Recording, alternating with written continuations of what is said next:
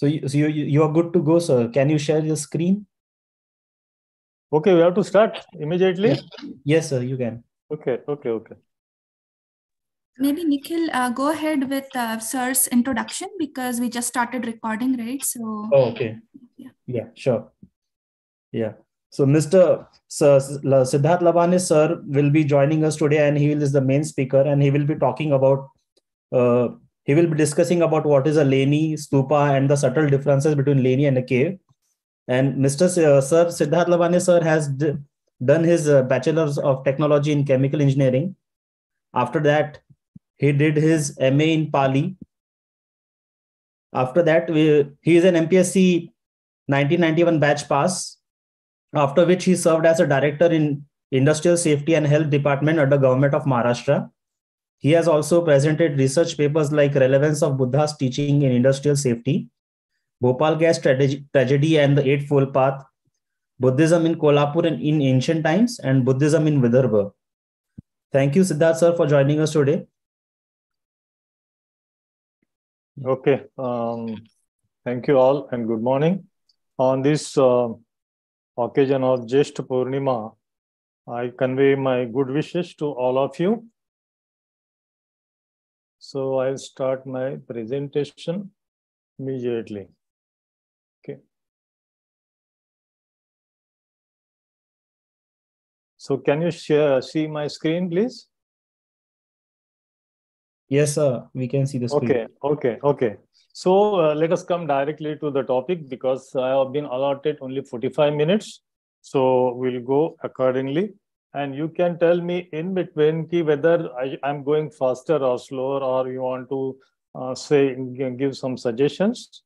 Definitely, those are welcome. You can tell me in between, right? So we'll be talking about Buddhist art and architecture, right? So mainly art and architecture covers the two parts. Okay, so there are two types of this Buddhist art and architecture, that is rock cut and structural sites. Then we'll be discussing 4 places of veneration, and we'll express the gratitude because of whom we come to study this all Buddhist sites. So what is their role and how they have brought us this all Buddhist sites and art and architecture for our veneration. So whatever we are studying today, not as a technical part actually, but we'll see in the Dhamma concern, right? So when we talking about the Dhamma and walking on the path of the Buddha, so that time how it is related to our veneration and these Buddhist sites, how those are important. That part we'll see, right? So there are two types, just I have said you. So rock cut and structural. So for example, if you think about the rock cut architecture, those are Kaneri caves, Bedseleni, Karle, Vaje, Guntupalle. Guntupalle is the combination of rock cut as well as structural. So you will feel, I will show you the difference. What is the difference between the rock cut architecture and structural architecture?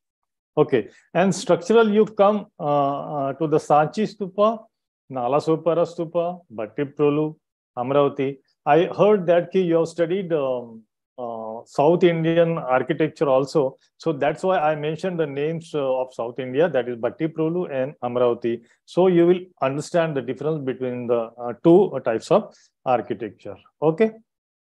So what is Leni? Leni, when you are talking about the Leni, is a Lavanya. In Marathi, it is Lavanya. That is the beauty in the rocks. Okay.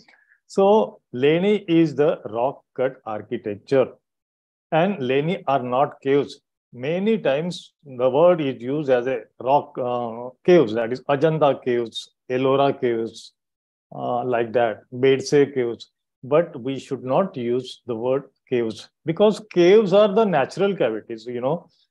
Whatever the formation of these cavities or the shelters inside the jungle or in the mountains, so those are caves.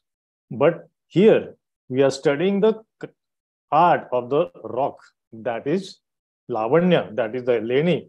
So this is the difference between Leni and the caves. So we should always say Leni only.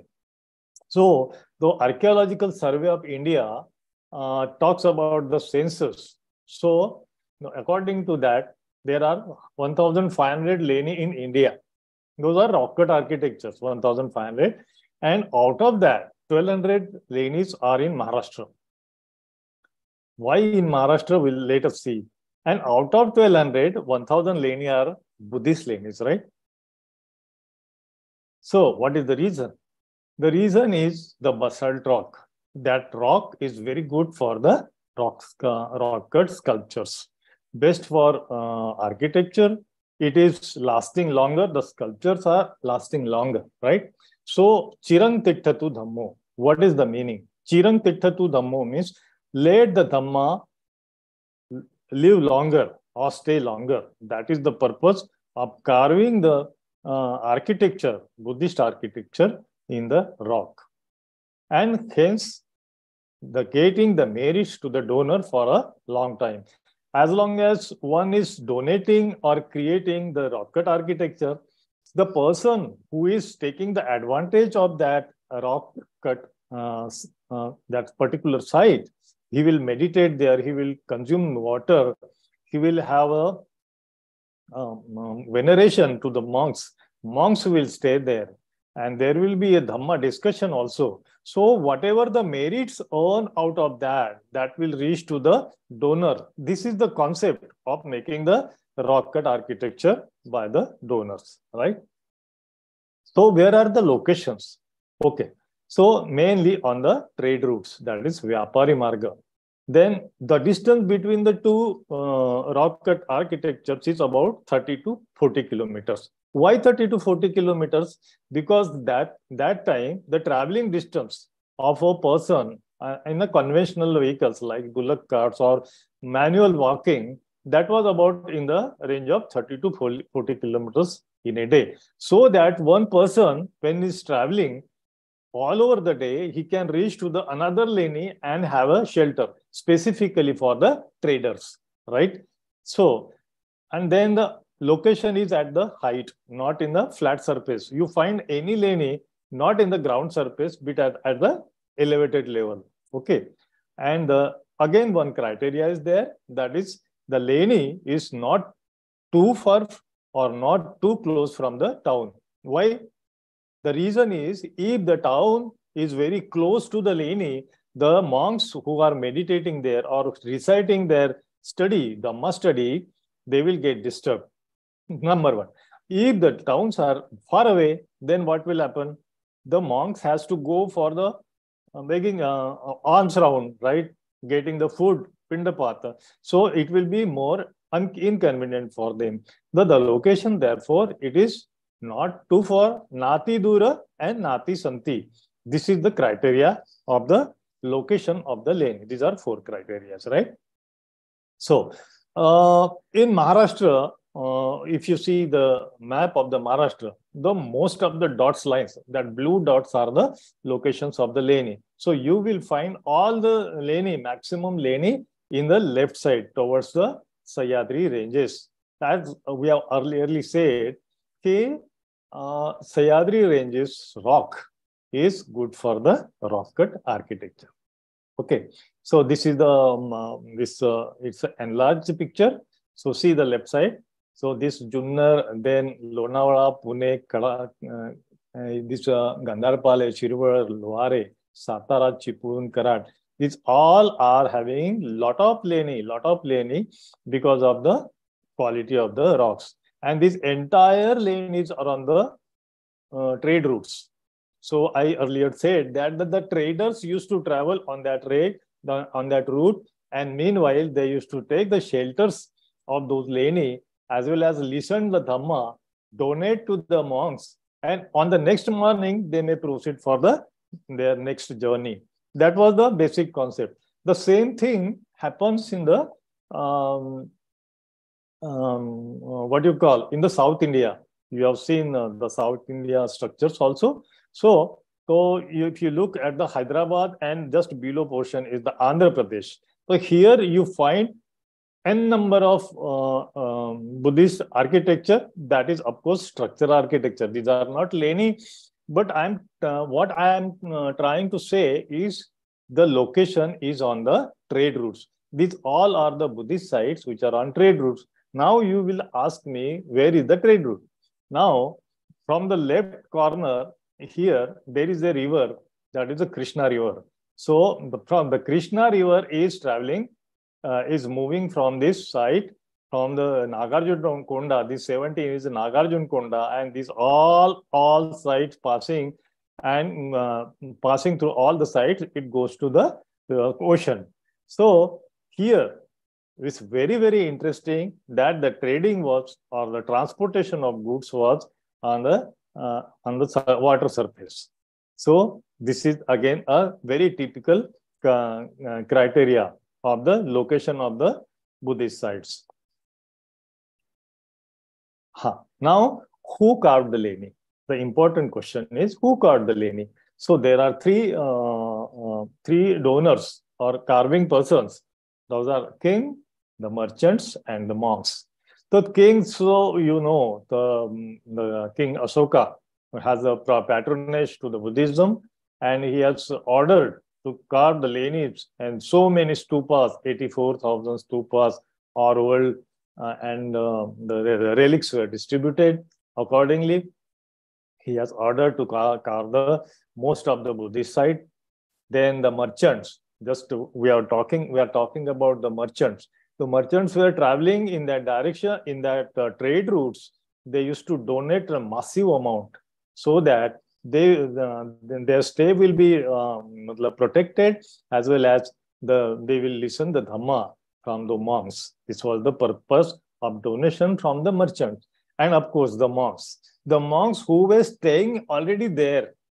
So they used to get the donations, right? So those donations also were used for the construction and carving of the Leni further.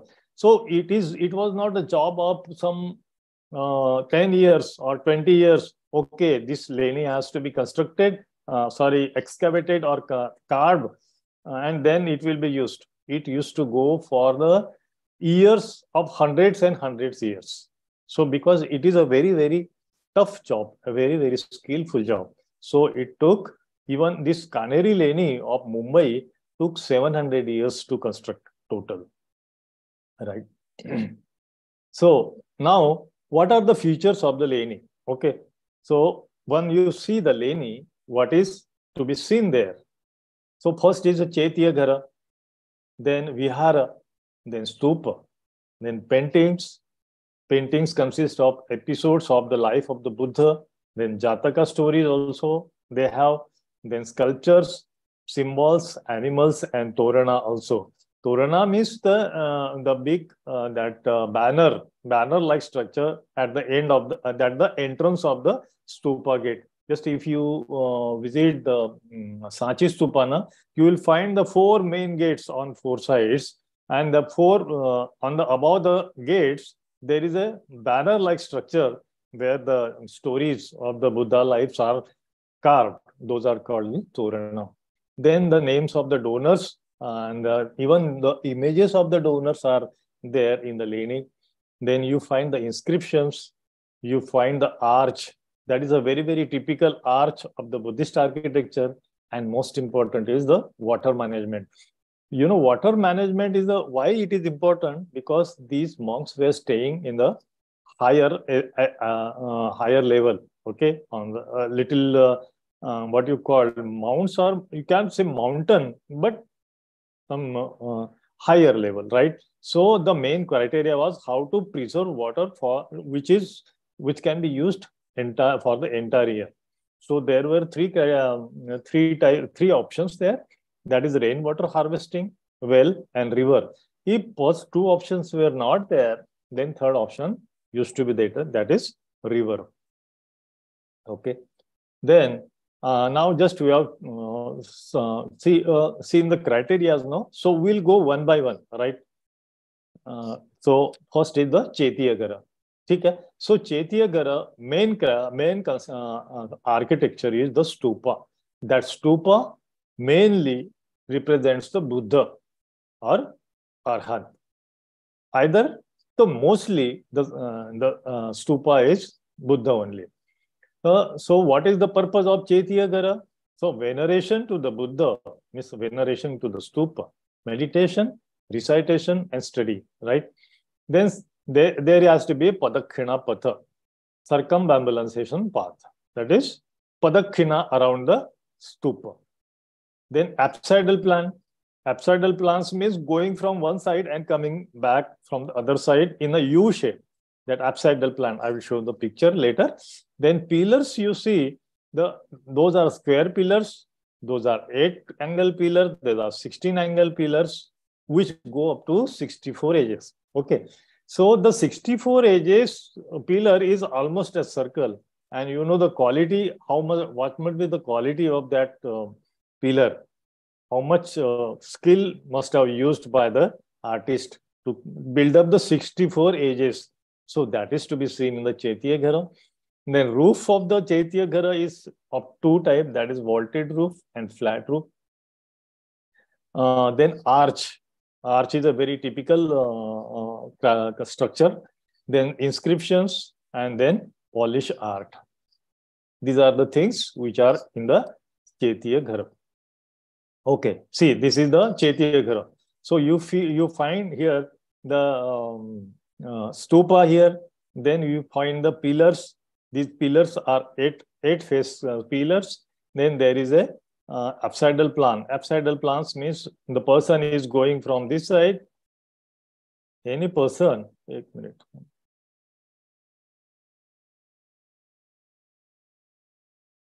Okay.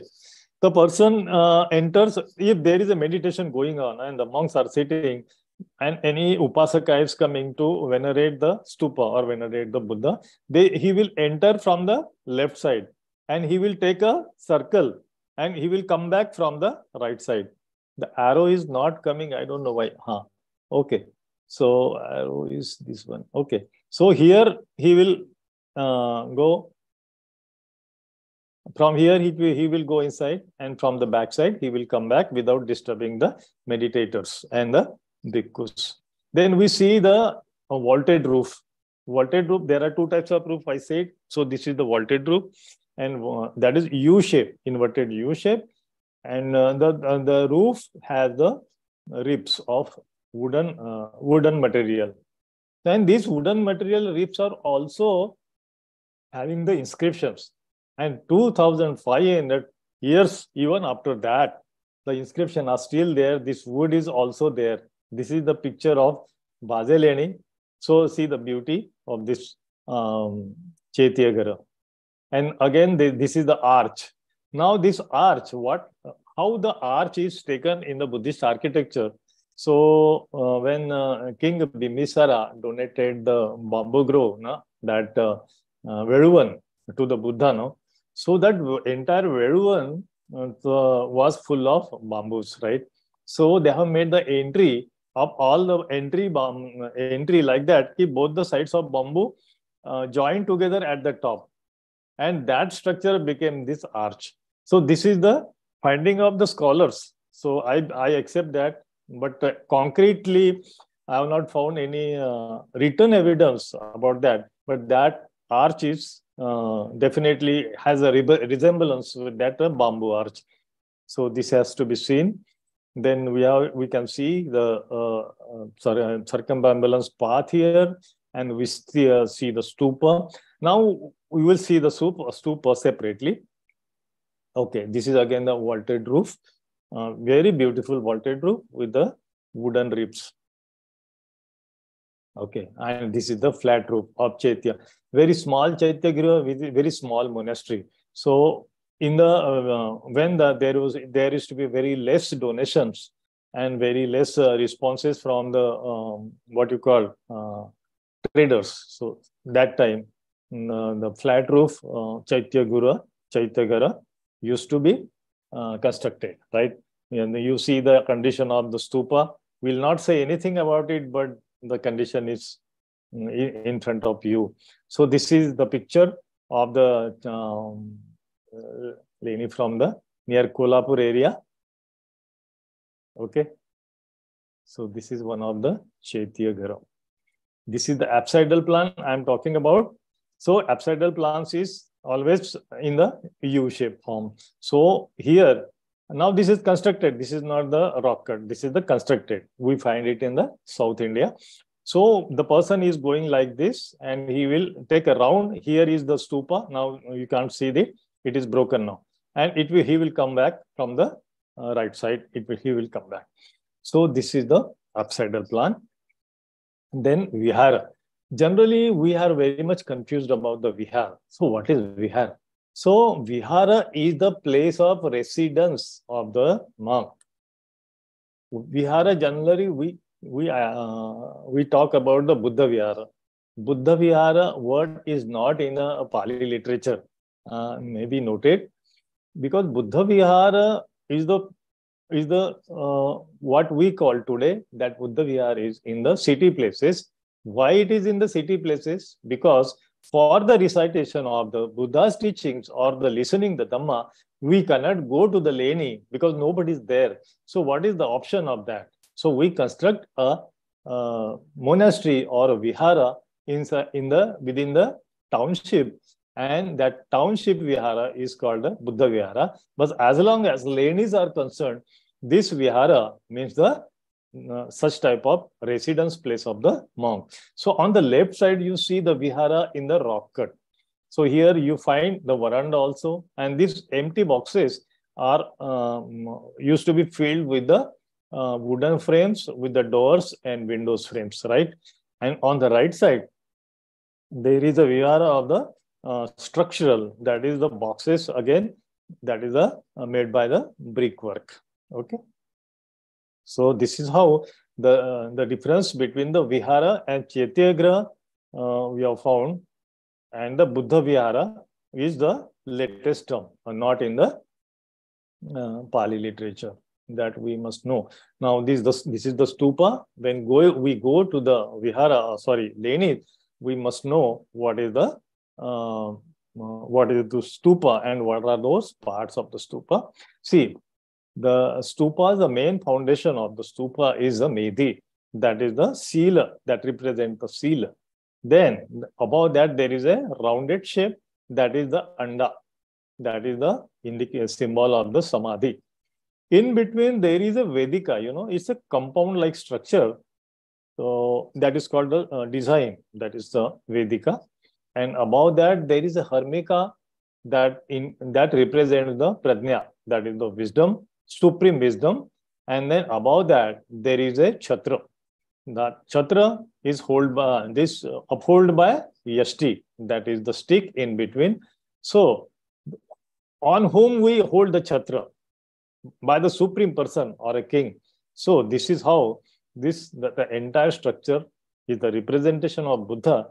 And above the Buddha there is a chhatra. The chhatra is of two types. Either it is connected to the roof, or it is made here. It is constructed by by using the wooden frame, right? So this is chhatra. Here we can say in the constructed or structural stupa, this vedika we can see anda, we can see medhi, we can see this harmika, we can see the yasti and the chhatra also. The stupa at the Nagpur's Diksha Bhumina, it is a master example of the stupa of this kind. The entire structure is based on all the criteria. You will find there medhi, anda, harmika and chhatra. So that is the masterpiece.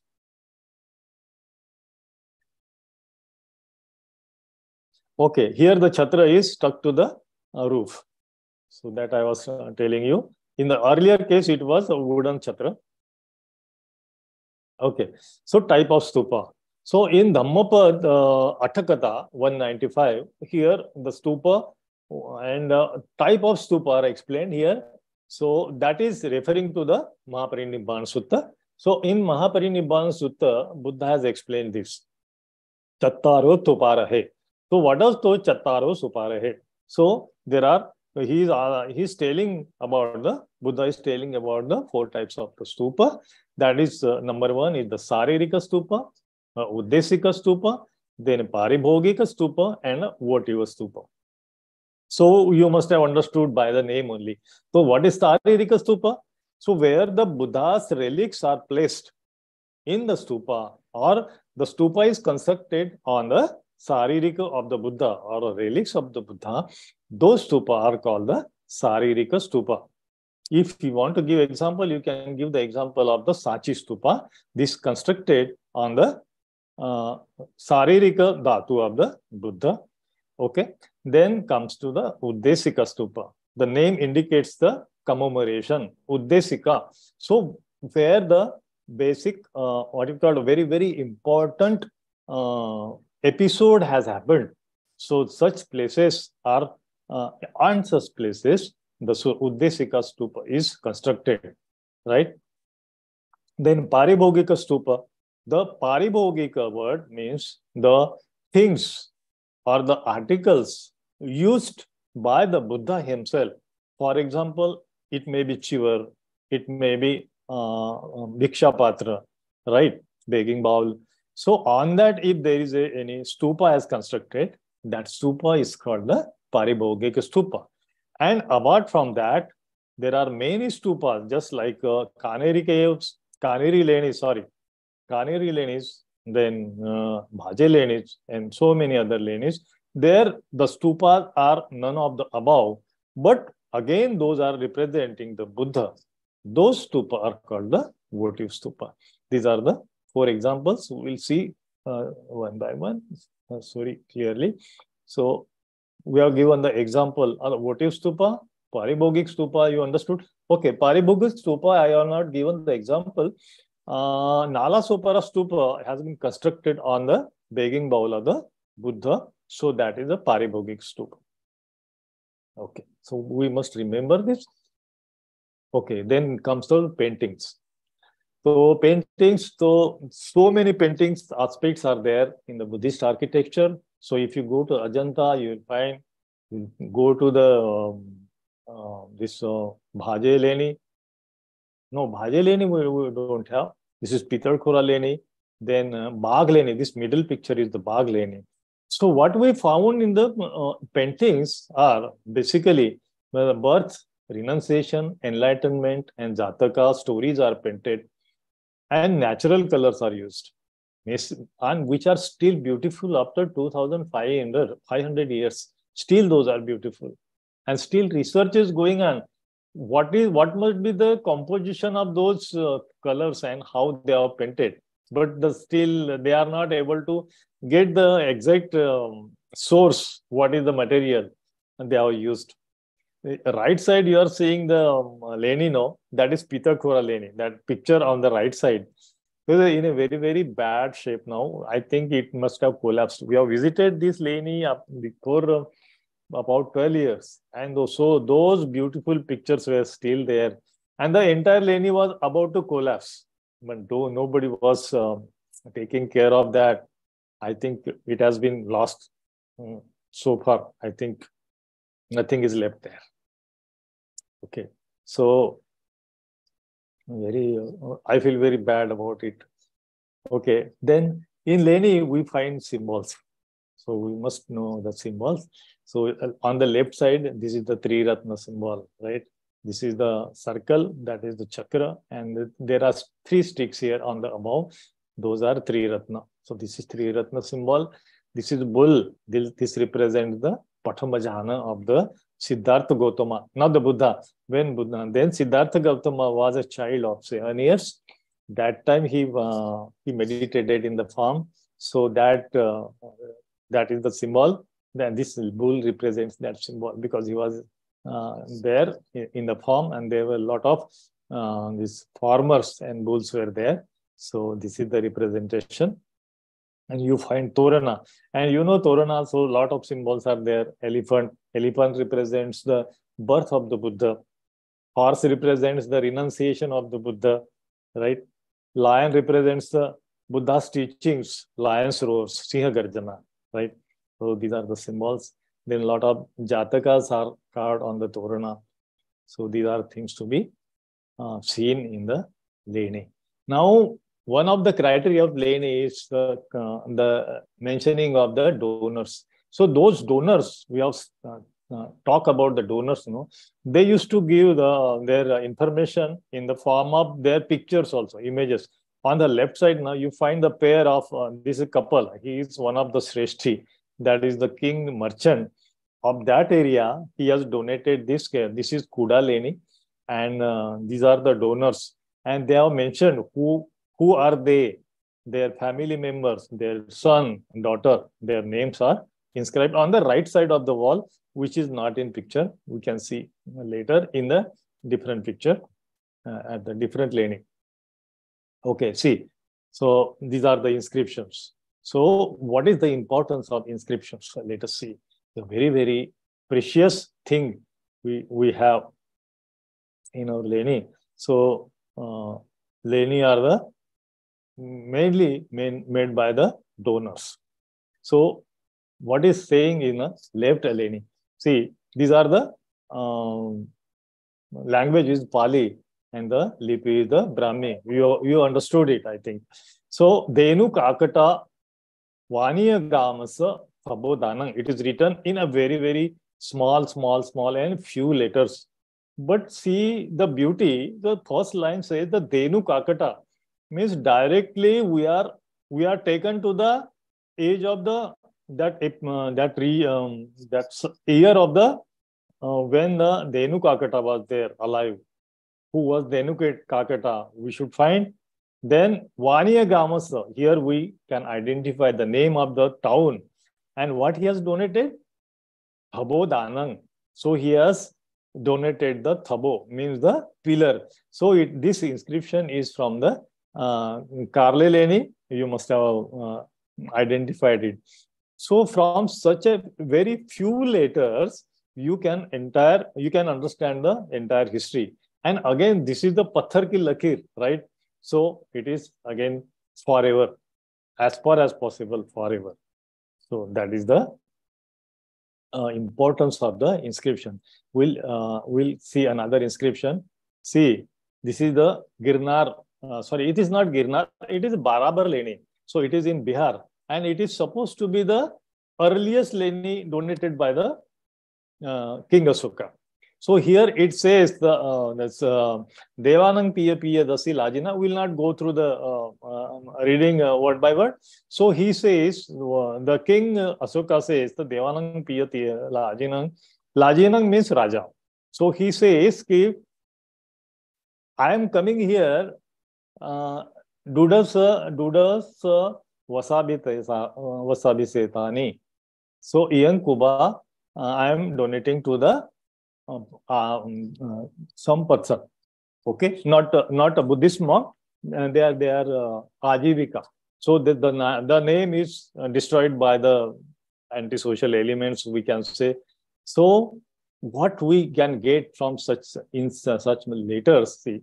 So name of the king, name of the donor, for what purpose it has been donated, to whom it has been donated, and when he has come. So we can understand the dating. So 12व्या वर्षाच्या नंतर, म्हणजे after the coronation of the 12 years. So he came here and he is donating this Leni to the Ajivika. So such a beautiful information is given in this inscription. Okay. Now we'll directly give the example of Bhattiprolu Stupa in the South India. You have studied South India. Therefore, we can have a little look about the structural stupa. Here we find 3 cascades of the relics, and which are full of inscriptions. So what we get here, the detailed information of the donors and the original relics of the Buddha. And the inscription says that those are the relics of the Buddha, at who has donated it and why he has donated it. In this, all the information is mentioned in the inscriptions. On right side, you can see the inscription of the crystal hexagon. So this is what we call in a quartz, right? In other languages, it's called the quartz. It's very, very hard material. It's just like a glass. And you think that how it must be difficult to write on that, inscribe on that. And the entire this hexagonal crystal was inscribed with the teachings of the Buddha. And in the other inscriptions, the names of the donor and his family members were given in that inscriptions. So that is to be seen. So see the inscriptions importance. So we get the history, we get the dating, we get the name of the king, we can get the dynasty, we can get the name of the monk, school of Buddhism it was, we can get any place of name. So many things we can get from the inscription. It may be small or it may be big. That is a different issue. And thanks to the Britishers, they have preserved it. So I will give you the example how they have preserved it. We'll see later, but just I wanted to say. So Girnar Leni, they were near Girnar inscriptions. So they were constructing the roads, and the civil engineer came across the one stone. And while blasting the stone to make the road, he found something written on the stone.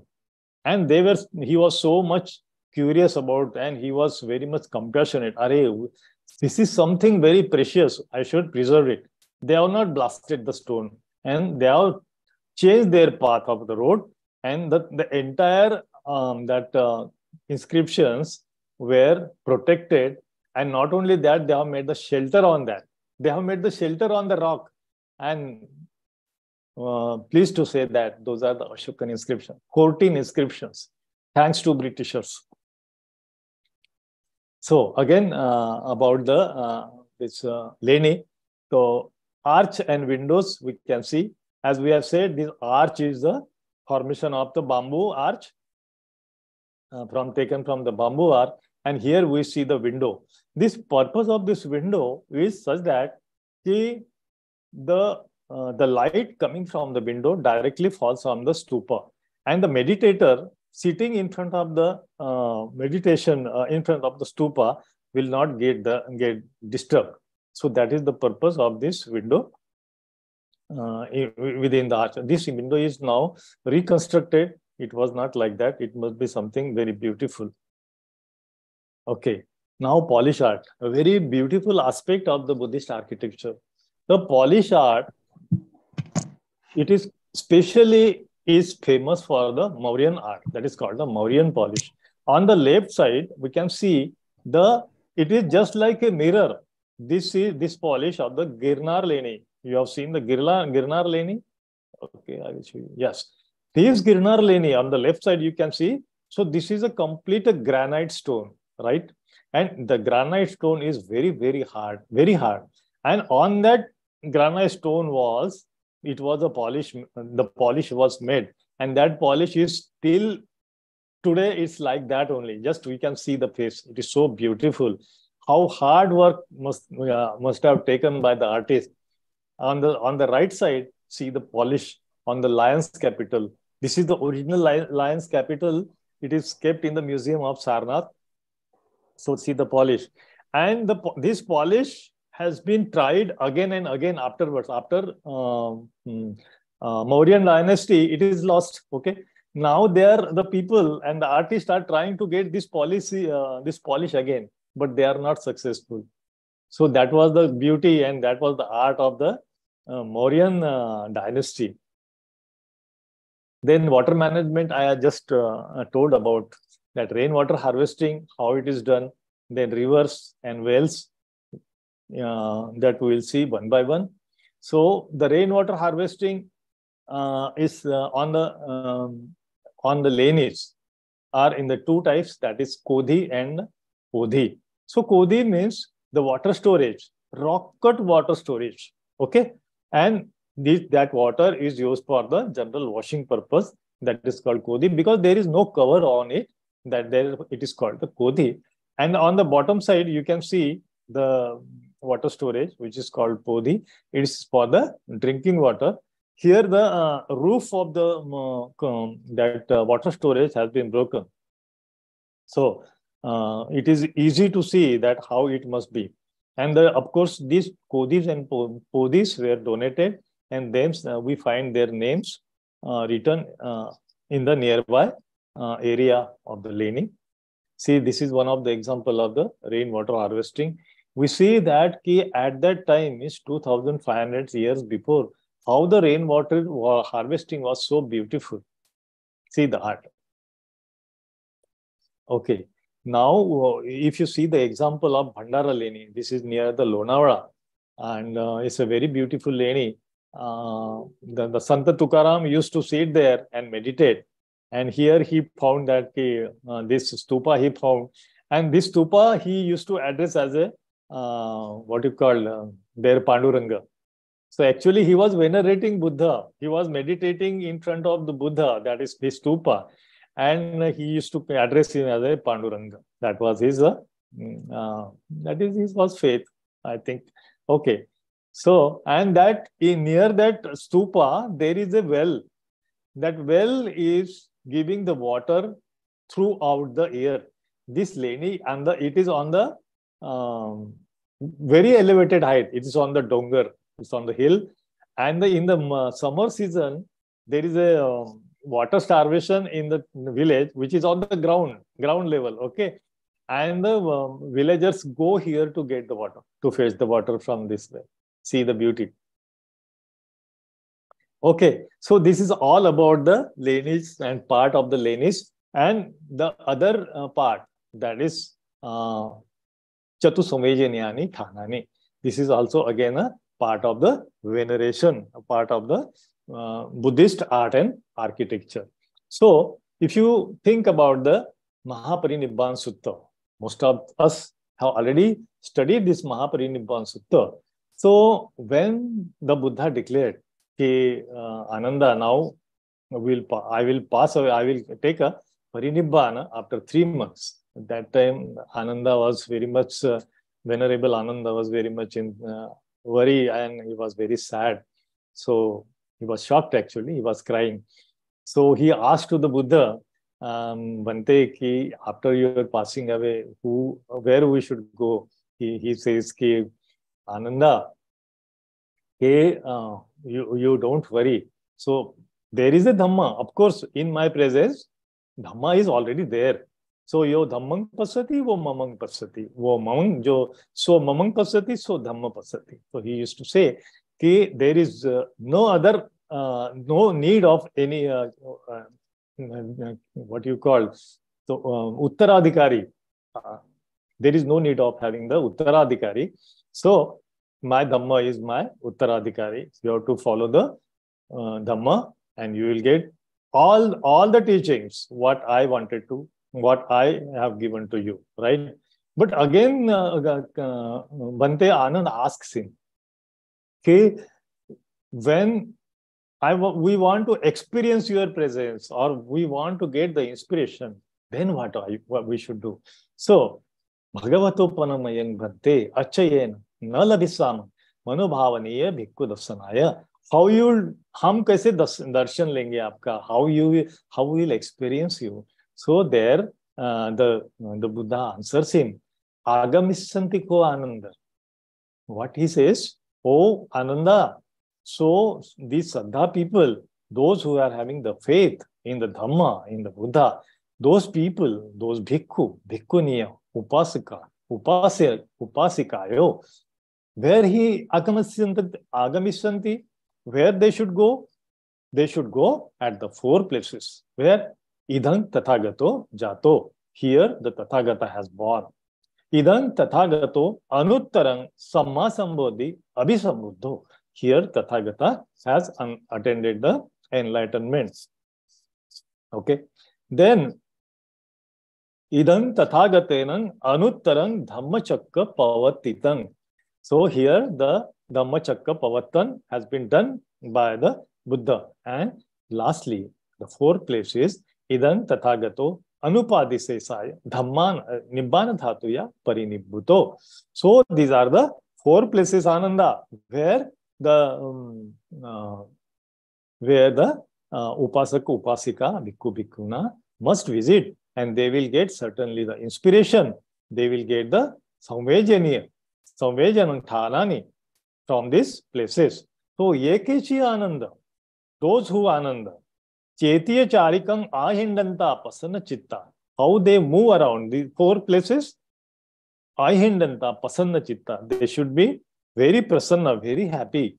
And Kalankarisati, they pass the time, they move around. So Sabbete Sugati Labhisanti, they will find the emancipation.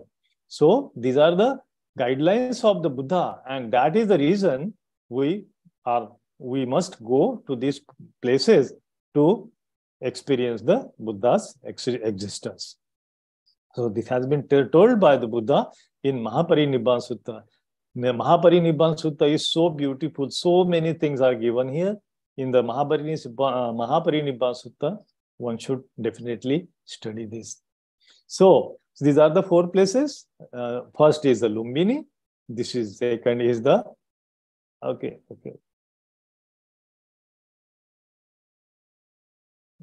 We'll go one by one. This is Lumbini. Idang Tathagato Jato. And here there is a Ashokan pillar where the inscriptions are written, where the King Ashoka says, here the Tathagata has born, that Siddhartha has born, and because of that, because of this place, importance of this place, I am relaxing the tax on this villagers. Whatever tax I am exempting totally. So this is the place of veneration. This is the place called Lumbini. Ido Tathagato Jato. Then second place is Idang Tathagato Anuttaram Dhamma Samma Sambodhi Abhisambuddho. Here the Tathagata attended the enlightenment. So you can see the Bodhi tree. This is one of the place of veneration. The third is the Saranath. That is Itham Tathagatena Anuttaram Dhammachakra Pavatitan. So here Tathagata has set the Dhammachakra in motion. And Buddha, when he was giving the Dhammachakra to those 5 sages, his 5 companions, the moment he is giving the discourse, and during the discourse only, that Kaundinya got enlightenment. During the discourse only, on the same night. And the Buddha says, now this Dhammachakra has been set in motion and nobody can stop it. Na devena na marena, na samanena va bhamanena, kenachi lokasmi. I don't find any person in the world, entire world, in the loka, who can stop this Dhammachakra. These teachings of the Buddha now those are set in the motion, and now it cannot be stopped, or it cannot be pativatya, it cannot be reverted also. So this is very, very important place. And here there is a cheti, this is the stupa has been constructed.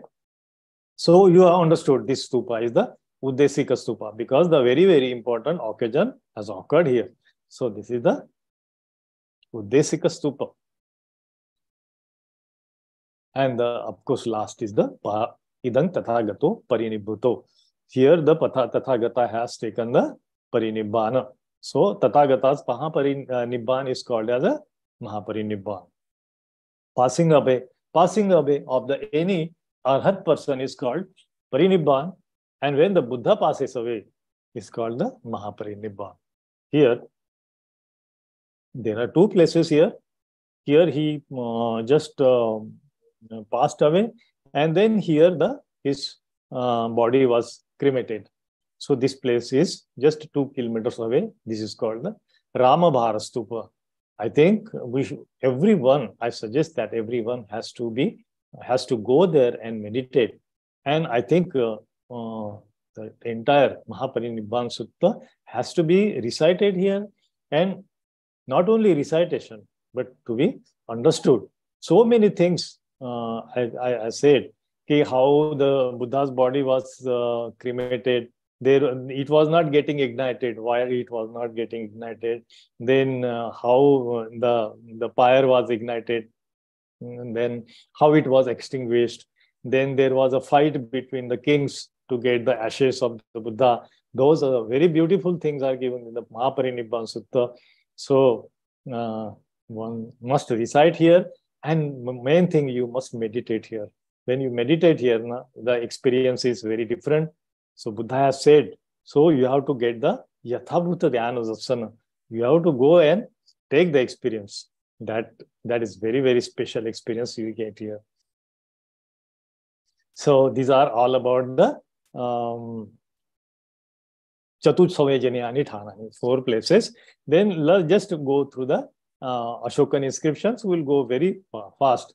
I've told you earlier how grateful these peoples were, British peoples. So they have protected our monuments or all Buddhist sites. This rock cut slabs, pillars, and excavated walls. You find the Ashokan inscriptions. Then in the pillars, what we find? The pillars are made of the Varanasi stone that is called the Chunar. Chunar name is the name of the village from where these stones are taken away, and then those were polished by the Mauryan polish. And all the pillars are the monolithic stone. That is a single piece. That is the beauty of the Ashokan pillars. We'll not discuss about much detail about the Ashokan pillars because it's an entire altogether. It's a different subject. So this is when we talk when you talk about the Chatusamajanyani Thanani. So Chetya Charikang Ahinanda Pasanna Chitta. So when we walk on the 4 places of the veneration, we are supposed to do certain things. What happens, we go there, most of our colleagues, most of our faithful peoples, we have a lot of respect about the Buddha's teachings, Buddha's places, but most of the times they don't know how to venerate the Buddha, how to take a parikrama, or how to go place to place and what to do there. So these are the guidelines, some of the guidelines I would like to share with you. Just like while going to these 4 places of veneration, you must have the list of episodes and discourses. That is the sutta. So sutta indicates every sutta starts with some place, right? Ekang samayang bhagava savitya viharati anatapindakasa aram. For example, so here we see that the sutta is given in the Anathapindakasa monastery, right? Jethavan monastery. Like that, if you make the list of the suttas, and when you go there, so you can recite that sutta there on that particular place. Some suttas are given at the Varanasi, some suttas are given in the different places, right? So accordingly, if you prepare the list of the sutta and their meaning, so it will be a beautiful veneration to the Buddha. Then you should have a Dhamma Lipi chart. You can read out all the inscriptions. At least some inscriptions you can read out. So the charts are available very much with Pali students, as well as you can get on internet also. So if you have that, so you can read the inscriptions also. You distribute the responsibility of, suppose there are 10 people going for the Dhamma Yatra or venerations. So you give you distribute the suttas and tell them, okay, you explain this sutta and what is the significance of sutta, what are the teachings of the Buddha, and have a discussion sessions there. Then visit museums. Most of the people don't visit, but museum is such a place that museum, every sculpture takes you to that age. You go directly to the age of 2000 years back. So museum visiting is the must, is a compulsory part of the veneration. Then you should have uposatha, or you should have a limited food. Why limited food? Because we are going at a very, very different place, very inconvenient place. So most of the times we feel very much unpleasant way, or we get irritated not getting the food. But just we have to ignore that, because we came for a very, very special purpose. So have a uposat is a very good thing. If not, then just ignore it. Then you have to meditate at according to the place and according to the significance of the stupa. Okay. So generally we meditate for anapansati. If you are knowing the vipassana, we can meditate vipassana. Have the photographs of the places and write a report. So you know what is the importance of the writing report when you go through the life of the Huen Sang Bante. So those are important. And these reports are not, it should not be like a researcher or like that, but whatever you experience there, what you have seen there, how you observed it, the things. So that is good enough for your future. When you again refer it, you get that joy of reading those report and venerating the 4 places. You get the joy. So this is all about the Chatussamejaniya Dhamma. So now see, we have come to the final stage, that is the gratitude part. So we have seen this mound. So this is the mound observed by the Alexander Cunningham. So this was in the middle of the 19th century, that is 1840, 1850 around. And he was not knowing what it is. It was not his business what to do with this. But see their greatness now. They have made the research on that. They found all the inscriptions here by James Princeps. They have read it and they have reconstructed this stupa.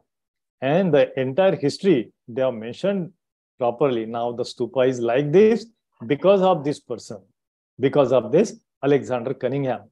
This Alexander Cunningham was very, very expert in reading the Huen Sang diary. Then you will say, why? What is the expertness in that? The Huen Sang diary was written in the 7th century. That is, okay, 7th century, right? 640, about 640, right? And the Huen Sang stayed in India for 17 years. And he has written entire his journey, the locations, the details of the structures, and that was in a Chinese language. And the Chinese language, he has measured the distances by his foot or the measurement of li, because he was a monk. No, he was not the scholar, or he came from China unofficially because he was not permitted to go outside the country. But as a faith, he was a monk, and he was to venerate the Buddha and is the Buddhist places. So he came to India, and he has made the proper documentation. And because of that only, we are able to see all these places today. Whatever we are seeing, the birthplace of the Buddha and the enlightenment place of the Buddha. And so this Savatthi was not there. It was totally a flat surface having the trees and the mountains and jungle and forest. This person, Alexander Cunningham, has gone through the diary. He was architect, right? So he has studied it. It was in a different language. Then it was translated in Sanskrit, and then it was translated in the English language. Okay. So by translation again and again, and seeing the diary written 1,500 years before, and by that time, see how much changes in the what you call environment and reverse directions and mountains and that deterioration of mountains, and how he must have located those places. This was a great job. Just hats off this person.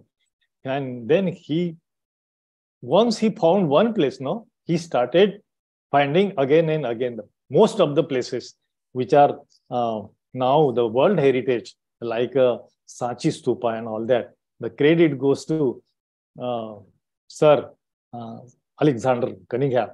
Then he found that these things are being stolen. He has been destroyed. So he immediately informed to the government, British government, and he found here the Archaeological Survey of India. So he is called the father of ASI, Archaeological Survey father. Okay. So such a great person. Unfortunately, Nobody celebrates his birth anniversary. Not even Archaeological Survey of India, they don't publish or they don't appreciate. I don't know why. Maybe because of they are only protected and discovered this all Buddhist sites. That is a different part, but it's a great person.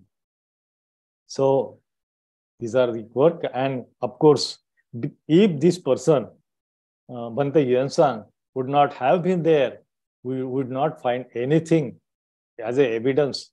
And the Buddha was, till in the middle of the 19th century, Buddha was the mythological figure, as Buddhism was completely lost. And because of Alexander Cunningham excavations on the basis of diary of Yuansang, the entire thing, the Buddha was treated, proved as a human being because of these persons only. Now, this one more personality, that is James Prinsep. He was actually the numismatics and metallurgic expert, right? So he used to work in the mint, coins making factory, right? And he was expert in metallurgy. And during his services, he found that there are so many languages, so many inscriptions written here and there in the rocks, in the coins also, ancient coin he used to study. And he found that this is something very, very interesting. So he spent his 8 years. He must be around 20 years. My time is up. Okay. Is it, should I conclude? So you go ahead. Okay, thank you. So what this person was, just 20 years old, 20 or 22 years old, and he was mad with these inscriptions. So for 8 years, he used to continuously go all the archaeological sites, and he used to sit there. He used to compare the coins with the letters written in the inscribed in the rocks. And finally, at the total 8 years efforts, he could find out this is the Brahmi inscription, and the first letter was that first letter used to be the Brahmi, that Devanand Piyadasi Laja. So this Devanand Piyadasi Laja, and then what is written in, he has come here, then he has donated this and that. So he has started publishing his papers in the Journal of Asiatic Society of Bengal. See, he has made the publication. He was secretary of he was secretary of Asiatic Society of Bengal. And through that society, his articles were going all over the world in the Buddhist countries. And he was asking to all the people, who is this Devanand Piyadasi Laja? And nobody was saying. And in India, he used to ask the Indian scholars, so-called Indian scholars, you understand what I mean. So they used to say, there is no such king. There is no such king was there in Indian history. So everything was blank. So at the same time, this person, the other person, this was, you identified it, right? Is T.W. Rhys Davids. He was working in Sri Lanka, right? And one more person, I forgot his name. So Rhys Davids was the civil servant there. And being a civil servant, he used to resolve the problems of the Sri Lanka. And one Anuradhapura inscriptions, he used to handle the dispute. And there were religious disputes there, and he has handled it. And to handle those problems, he understood Pali, right? He learned Pali, he learned Sinhalese, and he came to know these Devanand Piyadasi Laja is nothing but the King Ashoka, because he has gone through the Mahavamsa literature, which is available in the Sri Lanka. Okay, see the efforts. These people are not Christians. These are Britishers, and how much they were affected.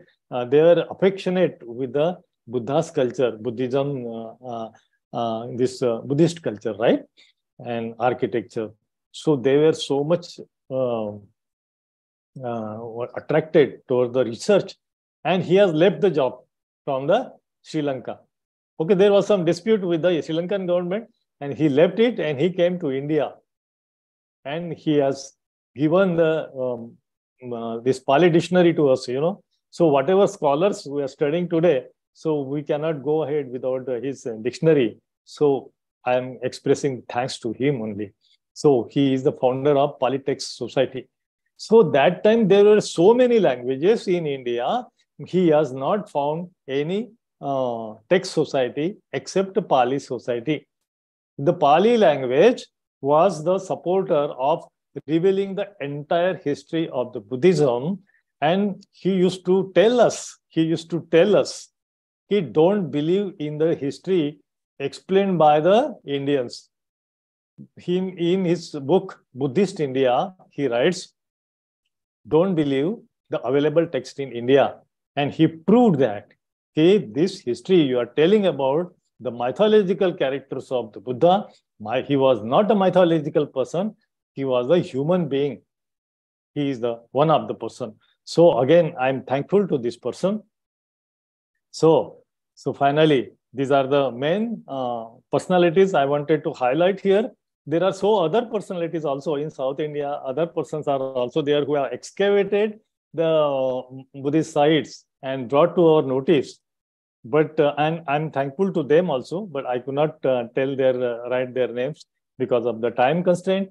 So this is what I wanted to tell about the Buddhist art and architecture. So the entire discussion is revolving around this gatha, that is Vandami Chetiyang Sabbang, Sabbatane Supatititang, Saririk Dhatu Mahabodhi, Buddha Rupang Sakalang Sada. When we recite these words in a prayer, right? When we venerate the Buddha, you say, na? So Vandami Chetiyang Sabbang, whatever Chetiya, we have just gone through the Chetiya. I am venerating though all the Chetiyas. Sabbathane Supatititang, all the places where the Buddha's teachings are well established, there also, for them also, I am venerating. Saririk Dhatu, those relics of the Buddha, I am venerating the relics of the Buddha also. Then I am venerating the Bodhi tree also, Mahabodhi. These are all the Buddha Rupang Sakalang Sada. Forever, Sakalang Sada. Entire these things I am venerating, Vandami. So this is how the total Buddhist art and architecture we have studied, which gives the veneration to, which reflects the veneration to this verse. So thank you so much. This subject is very, very vast. So I tried to compile in a short time. Thank you so much.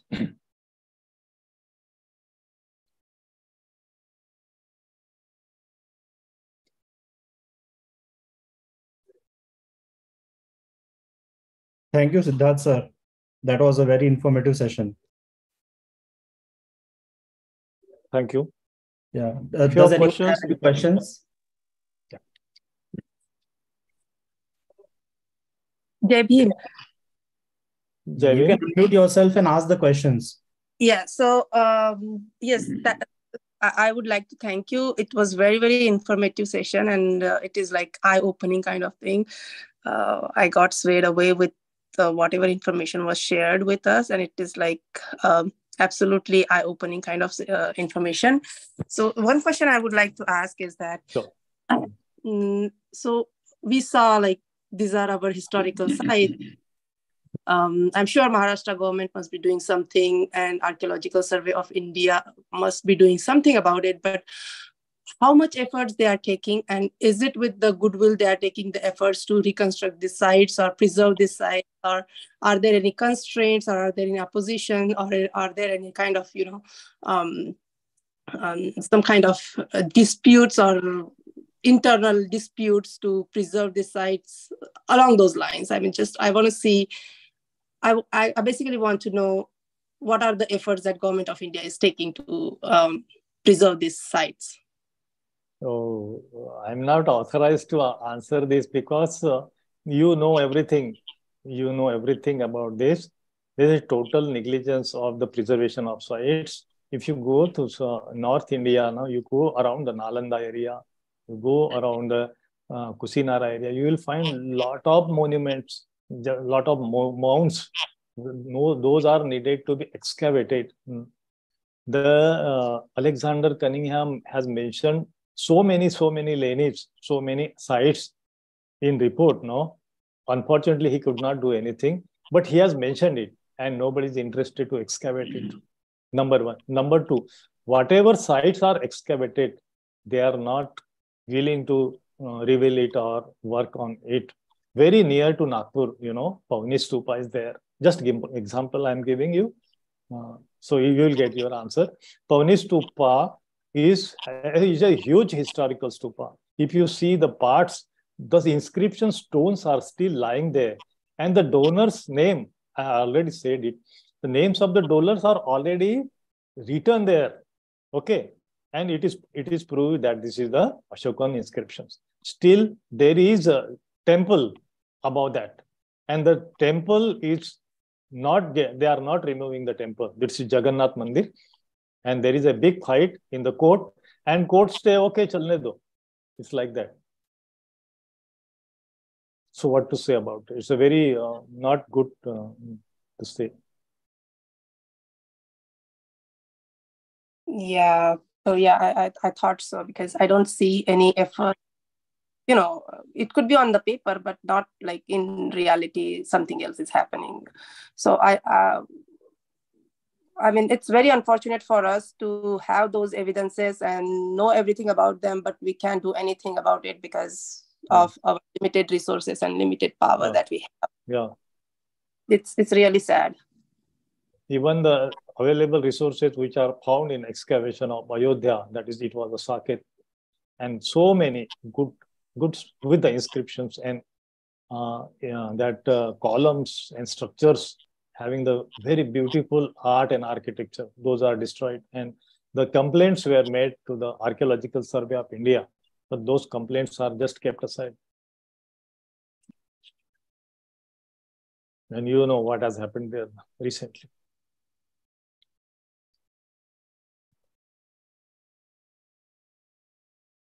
But I would like to add some here. Although, okay, the condition is very bad, okay, but still, let us go there. We must go there and venerate, because that is our site. We should not wait there. They will reconstruct the stupa and they will go. Then we will go. Or suppose that Bhandara Leni is there. That is captured by the Tukaram followers, right? Tukaram Maharaj followers. The entire one of the Vihara has been locked by them, and they are keeping all domestic material there. But when they will vacate, we don't know, right? But till that time, we must go there. We must venerate Buddha. We must venerate the stupa there.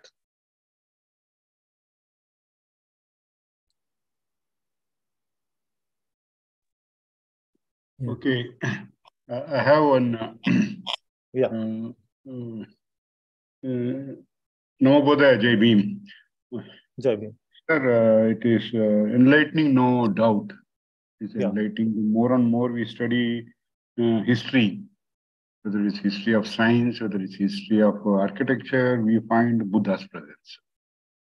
And the beautiful thing I'm taking home from your presentation is the Western scholars are becoming so bold and candid in saying that don't believe any other things because they are infodemic, that is misinformation and disinformation about Buddha. That is one beautiful take home I'm taking from your presentation. Yeah. And with regard to the previous learned speaker, a listener, she raised with the issue, but I don't agree with that. What I want to say, you have been telling in all the slides, we must own these, artifacts so that we visit, we look into them. And unless we make the community enable to take care of itself for the Buddhist tradition and heritage, why do you expect government? And see, government, as Jefferson rightly pointed out, that government is a necessary evil. You choose how much you want. And people who want to make their end, aims and objectives, they do it. But what is happening to our community? We spend so much of money on constructing some other things, you see, not search what are all the Buddhist artifacts. And that's one pathetic situation, you see. You spend money, as we know, for our own good understanding and reasoning. So what I want to conclude by saying that unless this enlightenment presentations on architecture of Buddhism or Buddhism as a philosophy reaches the youngest of the young, in a very early age. That way, Anna is doing wonderful work, igniting the minds with Buddha and Ambedkar. When we breathe Buddha and Ambedkar, the solution has started. Then it will really, unless you have power, you cannot have respect. How is the power possible? I remember one minister in Karnataka, Basalingappaji, who started People's Science Society with Dr.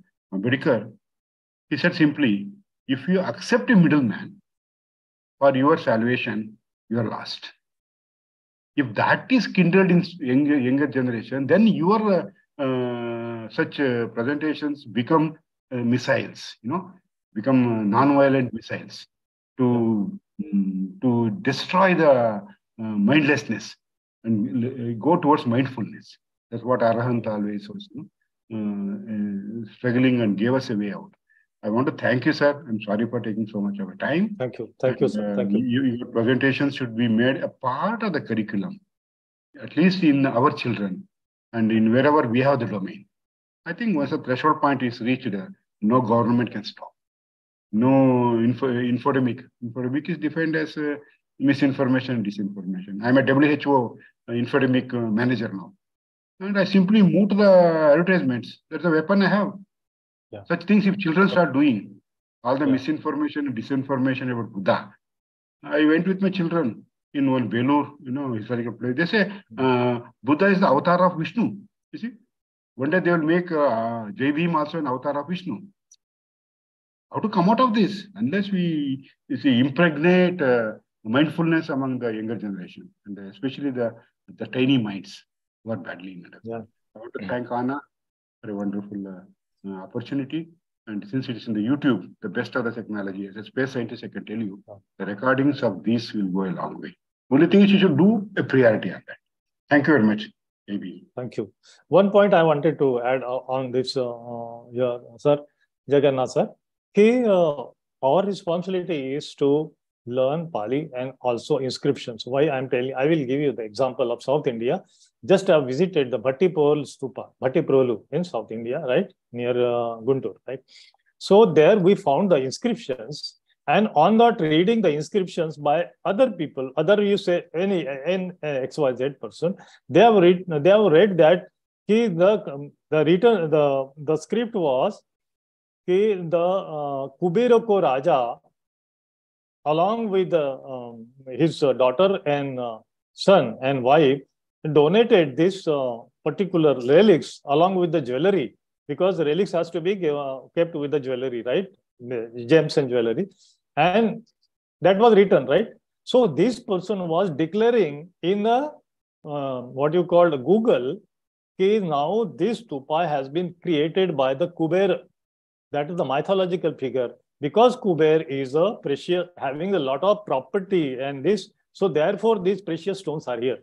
So see the contradiction. If I know the inscription, how to read it, and know the Pali also, then only I can tell him that this is the correct explanation, or this is the correct statement. So many inscriptions are read wrongly. No, I fully agree with you, sir. That's why I'm making my Herculean effort, hopelessly hopeful effort of learning Pali through Marathi, thanks to Anna and family.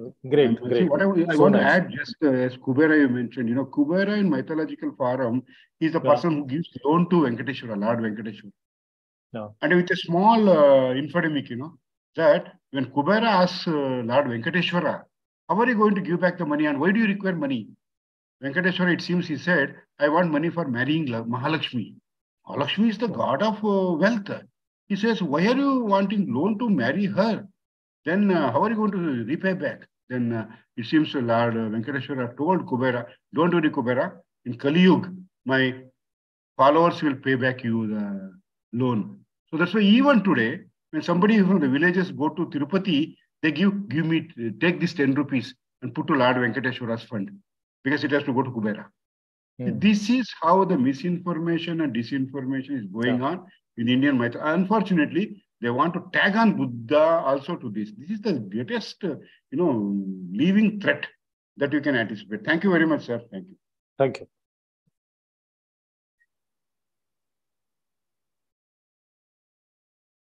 Thank you, Jagannath. Any question? I see Vaishali Tai has a question. Vaishali Tai.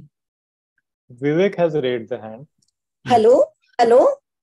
Labhane, many sadhuvat for this wonderful presentation and gratitude. Please give one example of Uddesika Stupa. Uddesika Stupa. Okay. Best example is the stupa, which is at Diksha Bhumi. That's a recent example. The Uddesika is the commemorative stupa. Is that the particular episode, very big, important episode has taken place. That is the giving the Dhamma Diksha. The ancient example we'll give, that's a Sarnath Stupa, where the first Dhammachakra Pavattan has been done there. That is Sarnath Stupa. Okay. Yeah. Thank you. Thank you. Thank you. Vivek, sir, you had a question. Yes. So thank you very much for such a wonderful presentation and the information you put forward and the differences that you explained about the caves and the lanis. I did not realize it until you bring it to this forum. So I just recently completed the visit to India, and I visited many lanis from Kaniri caves to Gandharpal in Mahad to Ajanta and Verud. And I have seen such tragic incidences where the destruction of these lanis have been done. And there's very little done by the government to maintain it. And also the other thing I noticed, the kind of information has been given to the locals. These lanis are have been renamed as the Pandav lanis, and they were constructed overnight for the monks. So I'm just trying to see, what way our community, as a Buddhist community can offer some form of education, to avoid any distortion of the history. So I just wanted to see your perspectives. Thank you. Yeah, thank you. We have one Leni Samvardhan committee here, Leni Samvardhan Samiti. They visit the places and try to clean it and make the awareness to the people. They go by groups and do the veneration and give the lectures or give the information to those and villagers also. Recently, I have specifically myself in the Kolhapur. There was a dispute on the this Pohai Leni. Pohai is the name of the village, and it was that stupa also venerated, that worship like a Shivlinga.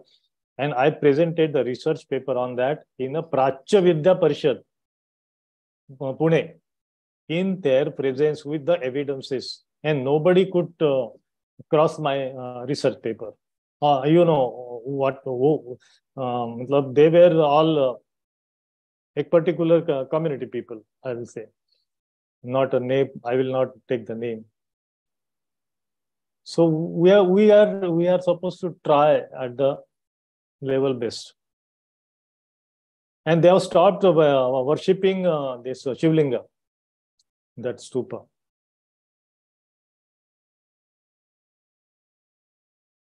And the other thing I have noticed, particularly in the Gandharpal, where at Mahad, there was so much damage, the severe damage. Yeah, severe damage. The railings are broken, it's very dangerous very unsafe. Climb, to the upper part of this mountain, and visit and worship the lanis, that's pretty dangerous. And also there's a lot of littering, no cleanliness. The lanis, the chaitas, at the entrance, there are a lot of mess around, the locals, or even the summit is not maintaining it. So yeah, it's pretty sad. Yeah. Very true. Yeah, but it's beautiful to visit. I would recommend, all the community members to visit and really experience the experiences, when you the way they have constructed, during the ancient time, and that's really mesmerizing. Yeah. Dr. Sheetal, please. So much gratitude for you, sir, for coming on this online forum, and what excellent presentation. Sorry for the limited time you got today, but sir, I would definitely want to invite you again for a session dedicated on this art and architecture, and we can go through Ashokan architecture as well. My question is, sir, you mentioned if you can go back on that slides on the Ramabhar Stupa, and you said, you mentioned there that this is the place of cremation. So is this the same as Mukutbandhan Chaitya, right? Yeah. I'm very sorry. That name is by mistake I have taken Ramabhar. It's a Mukutbandhan Stupa. Okay, yeah, sir. Yeah. And so now. Thank you for correction. Oh no, sir. I was just like confused, right? So thanks for that, sir. And so the correct Chaitya is you said like it's 2 kilometers away from the place we visit now, where is the Parinibban that's stupa there. So it's 2 kilometers away from there. Okay. Yeah. Thank you so much, sir. I really appreciate your talk, and it was excellent presentation. I'm not good in English, so I could not make it fluent. No, sir, it was very well presented. So thank you so much. Thank you. Tom Shinde has raised his hand. Yes. Hello, sir. Good evening, sir. Yeah. Okay. So my question will be, since the conditions of various stupas, that is various archaeological site, in particular Buddhist one, gets talked about, is the professionalism and the ethic of Archaeological Survey of India questionable or of dubious value? Yes, of course.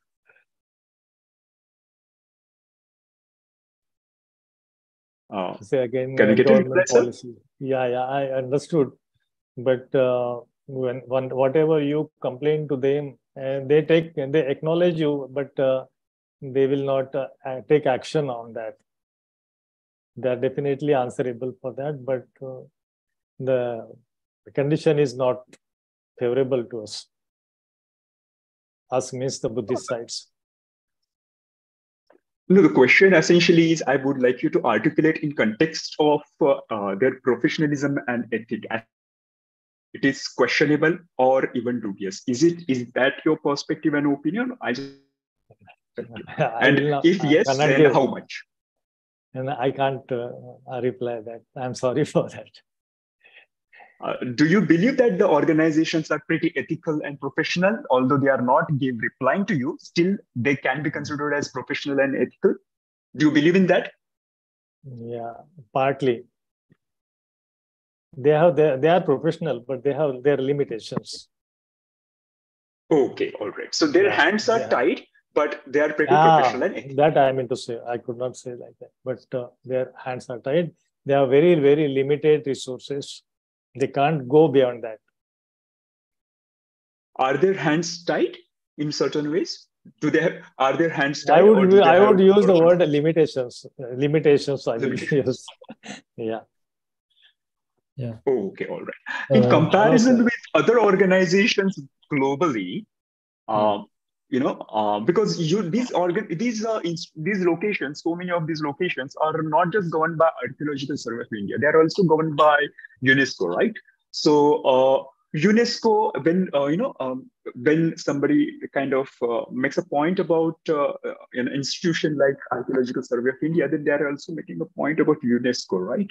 So when because it's like a team, right? Like UNESCO and Archaeological Survey of India must be, working in unison at these sites. So just wondering as to whether, these kind of kind of points that are made many times that these institutions turn a blind eye. You're trying to say that they turn a blind eye towards your complaint. Is that so, sir?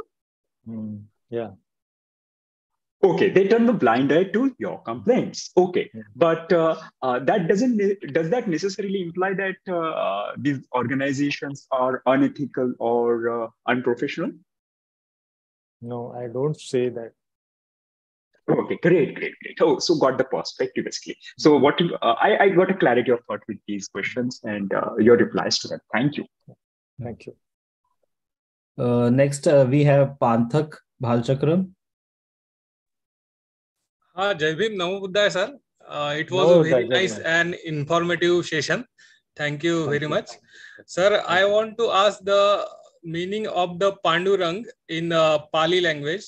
And you may also mention Sant Tukaram Maharaj praying on some lineage, and our Pandhirat, our mandir in Pandharpur is also, I think it's a Buddhist Shirin or Buddhist. So it's a what kind of coming under the Buddhist Shirin or Stoop? No, I have not studied, to be very honest. This Pandharpur Vitthal Mandir you are talking, I have not studied up to this level. I make a concrete statement on that. First thing, they have hidden the main sculptures and all that. So I cannot make the comment on that. Now, and second question was regarding Panduranga, right? So Panduranga, the name Pandu is white, Ranga is color. So white color is a Panduranga. And the second name is a lotus. Panduranga is also substitute name for lotus in Pali language. Thank you, sir. We have Kishore, Mr. Kishore Jadhav. Do you want to ask the question? Yeah. Thank you, sir. Excellent presentation. Jai Bhim, sir. Jai Bhim. Do you have any idea about Bhon in Buldana district? Yes. Can you please highlight something on that? Bhon stupa is a earthen stupa. It is made for clay. It's a structural stupa. And I think it is now completely vanished. Bhon stupa. It's near Buldana, right? Yeah, correct. Yeah, it is well registered under ASI. Okay, sir. But I heard like government is planning to have some dam there. I don't know. Is it correct? Dam, I don't know about the dam, but it is quite possible. I will not get surprised for that. Okay. Thank you, sir. Yeah.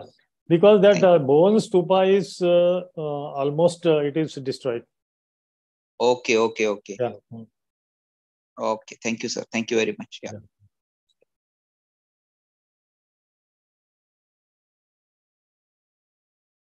Anybody else want to ask the questions?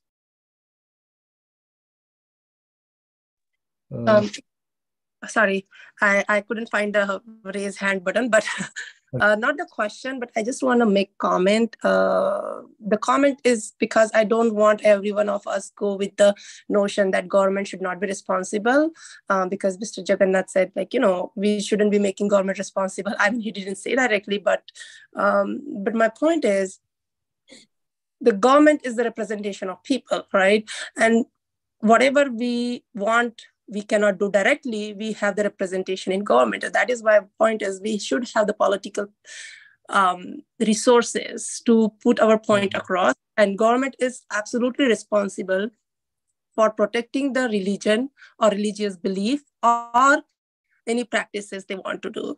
Like the people's practices are the government religious belief. And there, when we have the evidences, like the strong evidences, archaeological evidences, it becomes the responsibility of the government. Of course, it is the responsibility of people as well to promote and propagate our, our religion. But it also becomes the responsibility. And I don't want every one of us to go with the notion that, no, we have to do everything by ourselves. No, we have to make the government accountable as well. Because it becomes the responsibility of government to allow people to propagate their religion and protect their history and protect their archaeological sites. I mean, it's just a comment that I wanted to make to, every one of us go with, so have the power to motivate people to have political resources as well. Yeah, I fully agree with you, and no dispute on that. But can you imagine 75 years of freedom? Manwad, what Jai Bhim wanted untouchables to touch the water. Today, after 75 years, Amrut Mahotsav, a girl is beaten to almost death for touching water in a village.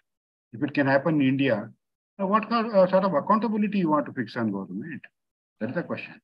We have to definitely fix an accountability, but for the Supreme Court today, the vaccination wouldn't have been free.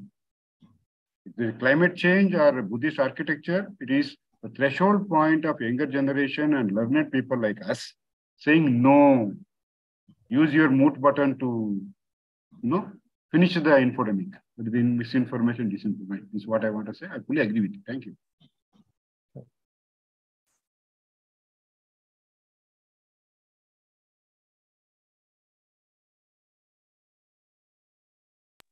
Okay, I think everyone is done with the questions. Yeah. Yeah. So I would very much want to thank Labhane sir. Speech on this. Sir, I want to tell you, sir, that I agree with that Archaeological Survey of India. However, but they are not giving any response to anyone, and our sculptures are lying everywhere without protection. Yeah. Such as a Pawnee, that you have given one example, that at Pawnee, that all our sculptures, they are lying, and local people, they are sitting on there and misusing also like this. Yeah, it is going on. But nobody is properly taking care, and Archaeological Survey of India really that not doing anything for that purpose. Only is the very good place for this purpose. And another thing that is Sravasti also nearby Jetwan, and that another ashram is there. There also one Asokan pillar is there. It was broken and it was converted into Shivling. That villagers are going and performing puja. But Archaeological Survey of doing nothing. Simply they put their board, okay, this is Ashokan pillar. Yeah. Something is required to be make complaint to the Archaeological Survey of India. Yeah, the complaints position, are made. But nothing is happening. Nothing. Yeah. People, local people, they are openly coming and saying that this is in the Hinduism only. Shivling, they have converted like this only. And that place is also not protected properly. Archaeological Survey of India is already fully aware.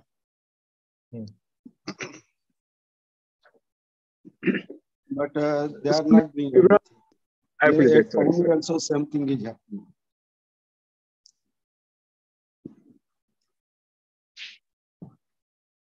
So, Mr. Bhimrao mentioned a reasonable point over there. When he says that, that there was this structure which got broken and then it was converted into, kind of shivling and all. And that's a very reasonable point, I mean. But, like any event that occurs, now, every event that, that occurs, any kind of inadvertent event, it has either, like in healthcare, if somebody gets a disease, we call it as, either it has a host factor or agent factor or environmental factor. Now, like, this particular pillar broke down because of environmental factor. And then because of the location, you can't really stop people. And then, they just came and, and anyway, the pillar has broken down. So people started, people went on to make it kind of Shivlinga, which is in our perspective absolutely unacceptable.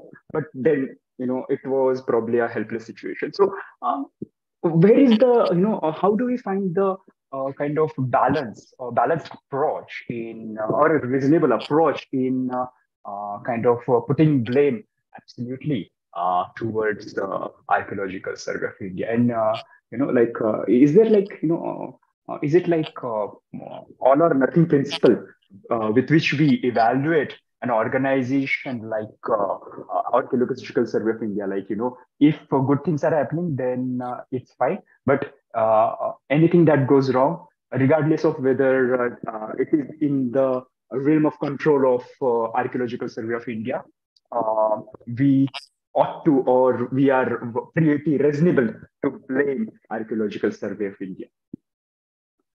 What is your perspective on that?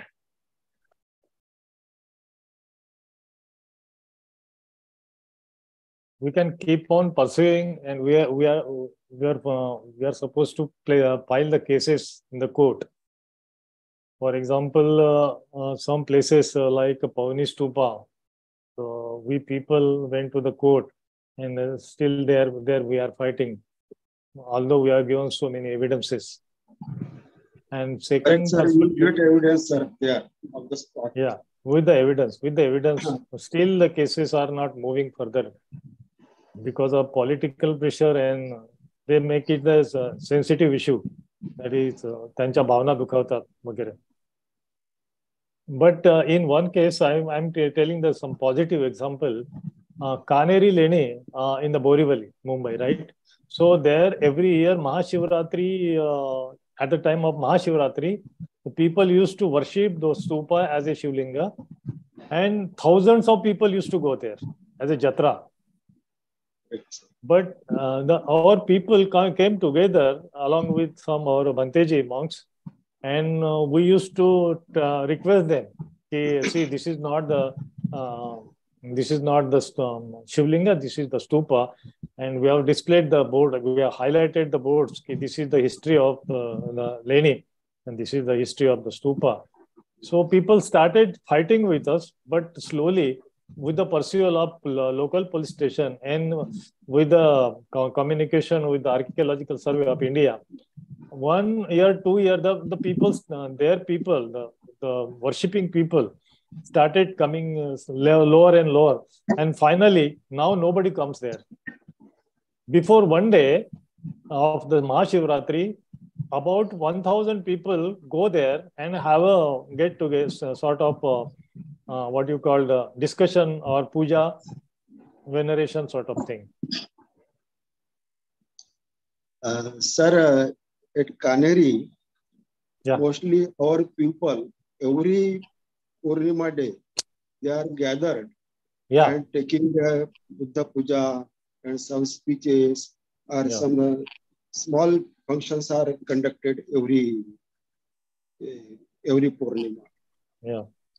And day by day. So that is the good sign, actually. Yes. But at some places, very, very bad position. That I have not seen that at Andheri, some Leni is there. But that is also captured by Hindi. Yeah. Now those are engulfed, totally engulfed. Yeah. Lost. Yeah. Yeah. And I think okay. I think that was a very healthy discussion among the team. And as Sheetal Tai said, that we can again have Mr. Labhane sir, and we can again have a discussion on the Maurya structures. So we can again continue the question answer session.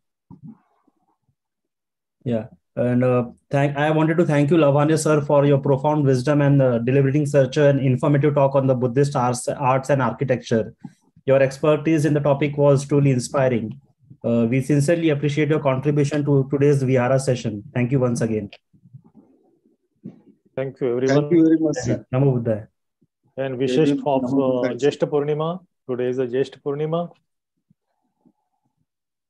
Good wishes to all. Thank you. Thank you for giving opportunity to me on this platform. Anna is doing well, going well. All the best. Thank you. Thanks to Anna and Siddharth. Thank you. Thank